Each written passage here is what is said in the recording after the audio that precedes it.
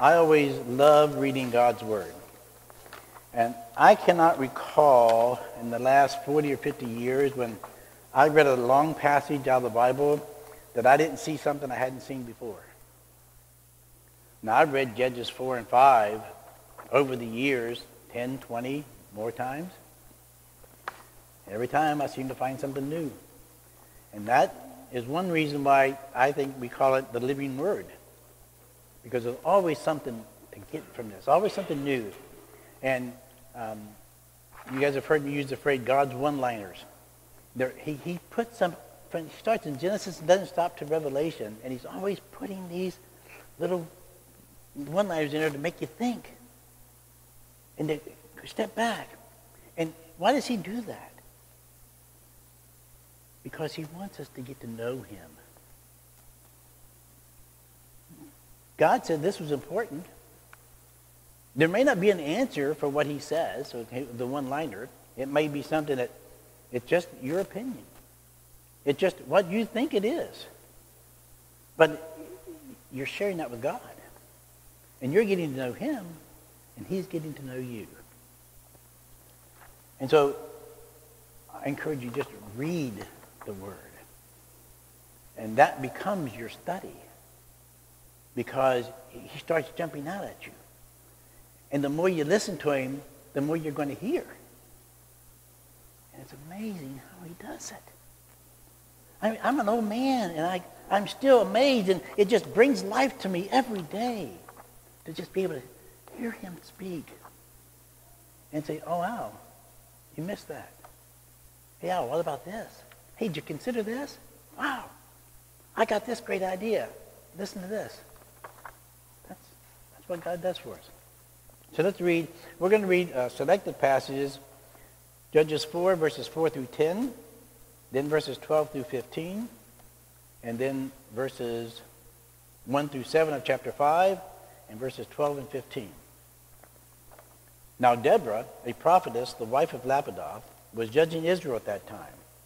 She used to sit under the palm tree of Deborah between Ramah and Bethel in the hill country of Ephraim. And the sons of Israel came up to her for judgment. Now she sent and summoned Barak, the son of Abinoam, from Kadesh Naphtali, and said to him, Behold, the Lord, the God of Israel, has commanded, Go and march to Mount Tabor, and take with you 10,000 men from the sons of Naphtali and from the sons of Zebulun. I will draw out to you Sisera, the commander of Jabin's army, and with his chariots and his many troops to the river Kishon, and I will give him to your hand. Then Barak said to her, If you will go with me, then I will go. But if you will not go with me, I will not go. She said, I will surely go with you. Nevertheless, the honor shall not be yours in the journey that you are about to take, for the Lord will sell Sisera into the hands of a woman. Then Deborah arose and went with Barak to Kadesh. Barak called Zebulun and Naphtali together to Kadesh, and 10,000 men went up with him. Deborah also went up with him. Verse 12. Then they told Sisera that Barak, the son of Abinoam, had gone up to Mount Tabor. Sisera called together all of his chariots, 900 iron chariots, and all the people who were with him, from Harosheth Hagoyim to the river of Kishon. Deborah said to Barak, Arise, for this is the day in which the Lord has given Sisera into your hands. Behold, the Lord has gone out before you. So Barak went down from Mount Tabor with 10,000 men following him. The Lord routed Sisera and all his chariots and all his army with the edge of the sword before Barak. And Sisera alighted from his chariot and fled away on foot. But Barak pursued the chariots and the army as far as Harosheth Hagoyim, and all the army of Sisera fell by the edge of the sword. Not even one was left. Chapter 5. Then Deborah and Barak, the son of Abinoam, sang on that day, saying, that the leaders led in Israel, that the people volunteered, bless the Lord. Hear, O kings, give ear, O rulers. To the Lord I will sing. I will sing praise to the Lord, the God of Israel. Lord, when you went out from Seir, when you marched from the field of Edom, the earth quaked and heavens also dripped. From the clouds dripped water. The mountains quaked at the presence of the Lord, at Sinai, at the presence of the Lord, the God of Israel. In the days of Shamgar, the son of Anath, in the days of Jael, the highways were deserted, and travelers went by roundabout ways. The peasantry seized. They seized in Israel until I, Deborah, arose. Until I arose, a mother in Israel. Verse 12. Awake. Awake, Deborah. Awake. Awake. Sing a song. Arise, Barak, and take away your captives, O son of Abinoam. Verse 15. And the princes of Issachar were with Deborah.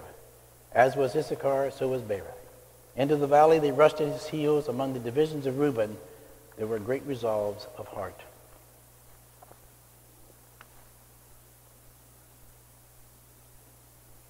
In Deborah is between Bethel and Ramah. Now on the map, if you want to take a look at the map that's coming up, you'll find that, we'll get there, that it's close to Jericho. Now if you remember, Jericho was known for its palm trees. Okay, so in the geography of this, there are maybe 5-8 miles maybe between Ramah and Jericho, and then maybe another 3 miles to Bethel. So back then it was a nice sized distance, but they were able then so there was gardens and flowers, and we assume that, and what archaeologists and everything can figure out, is this was a fairly lush area, and there was a lot of gardens, a lot of flowers, a lot of plants, a lot of trees. And so I was thinking, when you see all the pictures of Deborah conducting her court, she's sitting under a palm tree. And the first thing that came to my mind is, what happens when it rains? What happens when it's windy? See, my picture of her sitting under the palm tree judging Israel was not that she was physically outside on a bench sitting under a tree. She was in a building conducting her civil affairs, and there was a big palm tree right outside. So she was sitting under the palm tree. But see, those are some of my one-liners, some of the things I think about and come to my mind when I'm reading. Is that, did she really sit under a palm tree when it's 110 degrees outside? Or when it's 50 degrees, 40 degrees outside and the wind's blowing 30 miles an hour and it's raining? So anyway, those are the kind of things that makes the Bible come alive to me. Another interesting question, which I have no answer for, why did God mention her husband? What's he got to do in the story? Now, we can come up with some ideas and suppositions, but God hasn't told me yet why he put Lapidoth's name in there. Except Lapidoth sounds kind of neat to say sometimes. I don't know if I'd want to be named Lapidoth, but...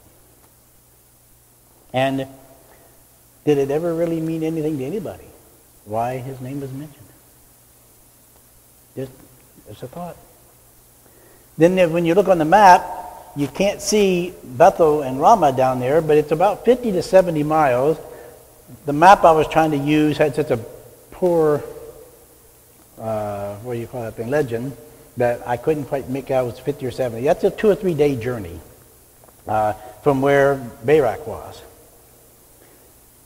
But another interesting point was when the judges were named, they all controlled a certain regional area. All the judges mentioned in Judges are regional except one, Deborah. She judged all of Israel. Barak is way up on the very far northern end of Israel. She was down near the southern edge of Israel. All of Israel came to her. She may have been the only judge in Israel before Samuel that judged the entire country. The rest were regional or provisional governors or judges. So God has said that this woman is someone to listen to. Not only today, but especially back then. In the verses 6 and 7, it says that they brought Barak to her, which was right. She was the boss. How she got her direction from God, we don't know. It's another one that God, if you're going to give us some of these details, all these little details, you're going to mention her husband's name, why couldn't you tell us how you talked to her? Did she hear a voice? Was it a dream? Was it a vision? Was it a prophet? How did she get the word? How did you get the word to her? We don't know. We just know she got a word from God. She revealed it to Barak. Now, when I was younger, a lot younger, I used to think Barak was a wimp. That he wasn't really much of a man because he had to hide behind a woman's skirts. Well, I can't go out unless you go with me. What kind of man's that? Hiding behind a woman. When we find out, though, when you go back and look, every judge was the leader. Every judge led the army, led the opposition. If Deborah did not lead, she would be in danger of losing her respect from the people. Because why didn't Deborah lead? Why wasn't she there? She's supposed to be the boss. She's supposed to be the commander-in-chief. She's supposed to be the one that's been leading and guiding us. Where was she? I believe Barak understood that. Barak also was a humble man. Because he says, I don't care if I'm not going to deserve the glory. You're the boss. You're the leader. You're the judge. You're the one God has chosen. You deserve to get the recognition and the glory and the honor for winning this battle. Not me. I'm just your servant. And what a difference it made to see Barak in that way instead of, well, I'll go if you go. And then hers, in verse 10, it says, and then Barak returned, got the 10,000 men, went out to face the enemy, and Deborah was with him. Deborah led.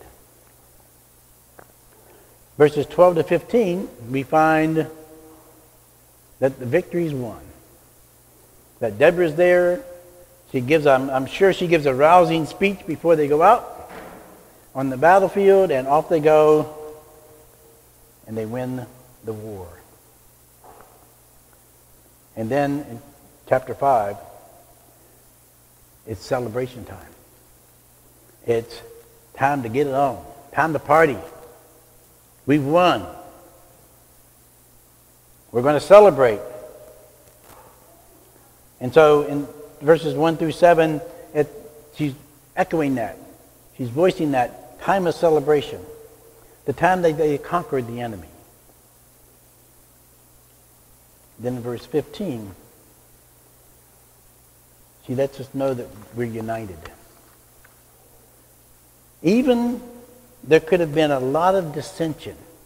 I think something we may, and I think I've missed until now, is that only 2 tribes provided soldiers.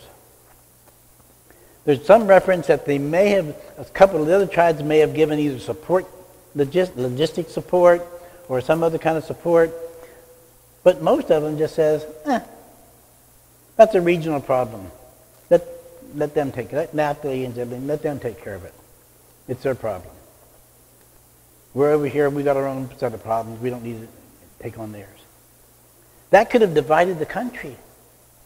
That could have destroyed the nation of Israel right there. Deborah's not going to allow that to happen. She's going to let the 2 tribes that did the fighting celebrate and take the glory and hallelujahs and be freed from oppression. But she's not going to allow them to point the finger at their brothers and saying, why didn't you help? Where were you? She's not going to allow that dissension. Something that we may miss in this story is her ability to keep the country together when it could have fallen apart. Because how often does that happen in churches?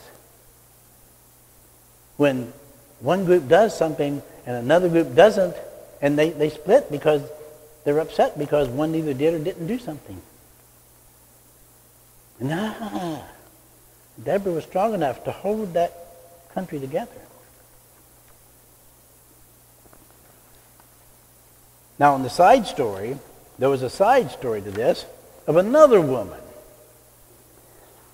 And I blame a women's group back in the 90s who taught me about the red tent. And now every time I read tent and a woman, I assume it's a red tent. In this story, we don't know what kind of tent Jael is in. It's her own personal tent. Because they were wealthy, she was an adult, she may have actually had her own tent. Because remember, families lived together in one tent. Except for that week of the month when a woman is having her menstrual cycle, she has to live apart from the rest of the family because she's unclean. So what they did was they had a tent, and it was typically made of red fabric that she would live in during that period of time. When you read the Genesis account of Rachel and her hiding the household idols from Laban, that is the tent they're talking about. Why no man would go in there and search the tent? Because they would be defiled. They would be unclean. Now, Barak goes into that tent later. But remember, Barak was already defiled. He was already unclean because he killed somebody.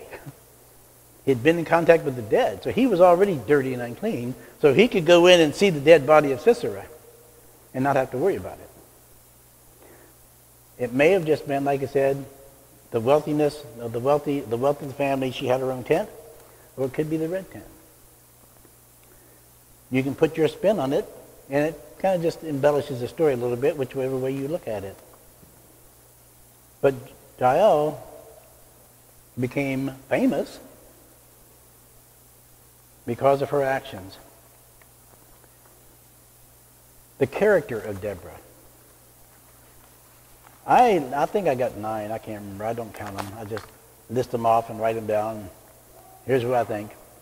So you may have more than I've come up with. But one of the things that Terry shared with me first, she said, well, you know what? I didn't say how wise she was. Well, she was a wise woman. I mean, that was kind of assumed, right? Because how could you be a judge of a nation if you have no wisdom? She was also respectful. She respected who Barak was.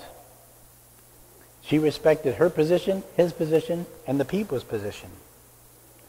She was definitely a leader. She was faithful. She listened to God. She obeyed God. But she was also persuadable. She was content to stay in between Bethel and Ramon and let Barak go and fight the war. But when Barak made his argument with her, she was persuaded. She didn't have to always have it her way. She didn't have to be the final word. She didn't have to be the one that's right. She was amenable. She was persuadable. She was brave. Even though it wasn't much danger where she was for the battlefield, there was still that danger that if Israel would have been overrun, she would have probably been captured and killed. So she had bravery. She went with the army to lead them. She was forthright. She didn't pull punches. She told it like it was. She was honest. Well, Barak, if I go up there, you're just going to be a footnote. I'm going to be the headline. And he says, great. Be the headline. She was adaptable. She was able to go from sitting in a nice room and passing judgments to getting out on a battlefield and leading a bunch of soldiers. And the one thing that I ended up with when I got down to the end of chapter 5, I realized how loyal she was. She gave her life for her people. She dedicated herself to her people. Sing with glory. Shout out Israel. Mend this country. Don't let us be divided. Don't let us be separated. Don't let us be torn asunder because of pettiness. We are going to stand together and we're going to be loyal to one another as I am loyal to you, as I am loyal to God, and God is loyal to us. Deborah has a lot to teach us. She's someone who we need to be a sister, have as a sister. We need to spend time with her. Admire her, emulate her, and be like her so that we can be wise, respectful, lead, be faithful, not be locked in, not be unmovable but persuadable, be brave, forthright, adapt to the situation that you're in, and be loyal to one another, to the Lord. Now to the King eternal, immortal, invisible, the only God, be honor and glory forever and ever. Amen. Let us pray and have the worship team come up. We'll sing our closing song, and we're going to invite you to respond in any way. If you need prayers from the church, you need to make a confession, you want to accept the Lord, whatever your needs may be that we can help you with as a family, then we invite you to come as we stand and sing as soon as we pray. Father, thank you for Deborah. Thank you for Terry. Thank you for all those who serve at this church. Thank you for those who were here this morning. And Father, may your word have fallen on a fertile soil. And may the things that have been said and done in this congregation today be in accordance with your will to your glory. All this we pray through Jesus. Amen.